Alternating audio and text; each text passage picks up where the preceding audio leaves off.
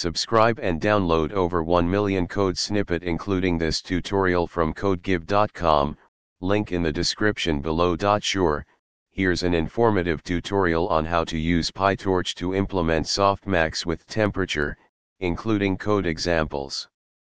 In machine learning, particularly in neural networks, Softmax is a commonly used activation function that converts raw values into probabilities. Softmax with temperature is a variant of the traditional softmax function that allows adjusting the steepness or the entropy of the probability distribution produced by softmax.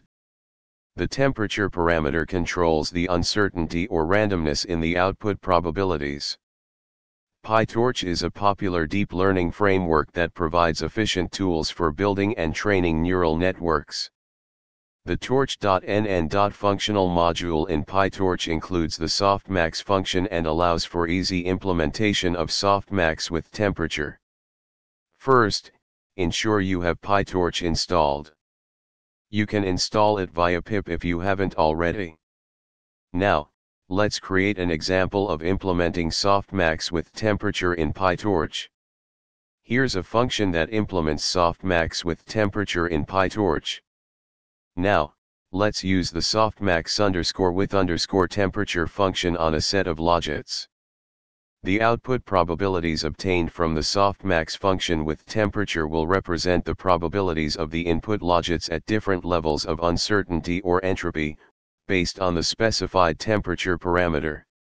In this tutorial, you learned how to implement softmax with temperature in PyTorch using a simple function. Adjusting the temperature parameter allows you to control the uncertainty or randomness in the output probability distribution. This technique finds applications in various areas of machine learning, including generative models, optimization, and reinforcement learning. ChatGPT.